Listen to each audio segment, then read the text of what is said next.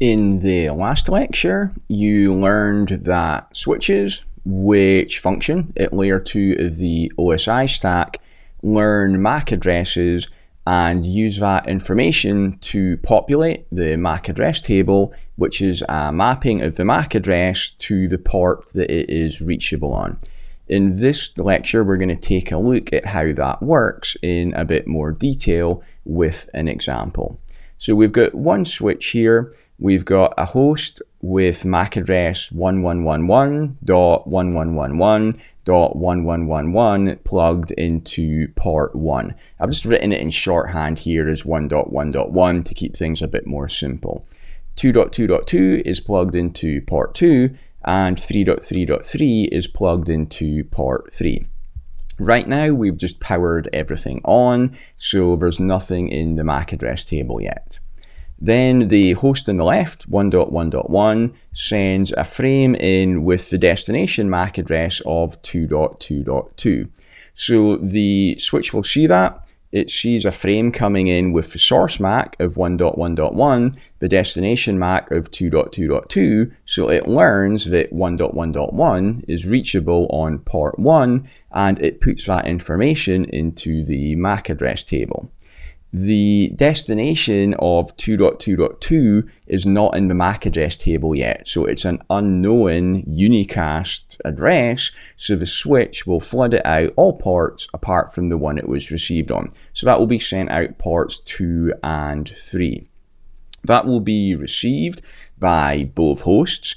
The host 3.3.3 will see that the destination MAC address is 2.2.2. That's not it, so it will just silently discard the frame.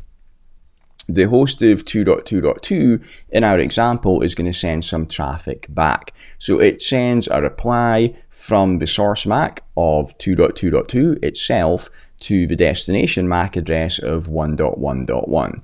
That will hit the switch again. The switch will see that traffic has come from a source of 2.2.2 and it came from port 2, so it will put that information into its MAC address table. It will then send the frame out only port 1 because it sees that the destination MAC address is 1.1.1 and it knows that it's available on port 1, so it sends it out only that port. Okay, so that was how traffic works with a single switch. Now we're going to look at another example where we've got two switches. So switch 1 has got host 1.1.1 plugged into port 1 and 2.2.2 plugged into port 2, and switch 2 has got host 3.3.3 plugged into port 1 and 4.4.4 plugged into port 2. And the two switches are connected to each other using port 24 on both switches. Again, we've just powered everything on, so there's nothing in the MAC address table on either switch yet. Then host 1.1.1 sends a frame in with a destination MAC address of 2.2.2. Switch 1 will learn that 1.1.1 is available on port 1 and it will put that information into its MAC address table. It will then flood the frame out all ports because it's unknown unicast. It doesn't know where 2.2.2 is yet. So that will get sent out both port 2 and port 24. When it comes into switch 2 will do the same thing. It will flood it out all ports, so that will be sent out port 1 and port 2 as well. The hosts 3.3.3 and 4.4.4 will see that the destination MAC address is 2.2.2. That's not for them, so they will silently drop the packet. While that is happening, switch 2 will update its MAC address table because it learned that 1.1.1 was reachable through port 24 because that's the port that the frame came in on. The frame will have reached 2.2.2. In our example, again, it's going to send some return traffic, so that will hit switch 1 with a source MAC of 2.2.2 and a destination MAC address of 1.1.1.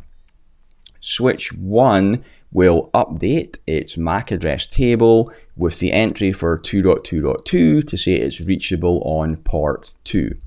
Switch 1 will then forward the frame out port 1 because it already knows that MAC address of 1.1.1 is reachable through there. It's in its MAC address table. Notice that the frame does not get sent down to switch 2 now because switch 1 knew that it should go out only on port 1. The next thing that happens is we're going to have some different traffic. So now the source of 3.3.3 sends a frame to destination MAC address of 2.2.2. That hits switch 2 and it will update its MAC address table to say that host 3.3.3 is reachable on port 1. Switch 2 will then forward that frame out all ports because the destination MAC address was 2.2.2 and it doesn't have that in its MAC address table. So it's unknown unicast, it will send it everywhere. That will hit switch 1 and switch 1 will see the frame arriving on port 24 that came with a source MAC address of 3.3.3, so it will put that information in its MAC address table.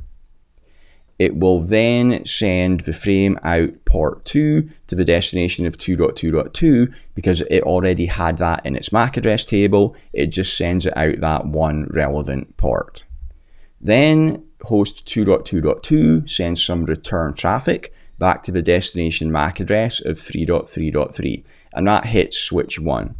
Switch 1 does have 3.3.3 in its MAC address table. It sees that it's reachable through port 24, so it sends out just that port.